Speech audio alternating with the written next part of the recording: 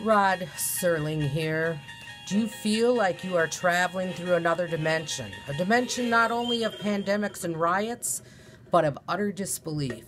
A journey into an unbelievable year of crisis? Next stop, the Dakota County Zone. The Dakota County Zone is a place that exists at any moment of time, of space, or of mind, but always when you least expect it. When you find yourself in this realm of unlimited change, be careful what you say or do. The wrong decisions may help you find your way back into the office. The right decisions often lead to more emails and Skype meetings, or an eternity trapped in a Zoom hearing. Have you really been working from home for 2 months? Are you really appearing in court from your home?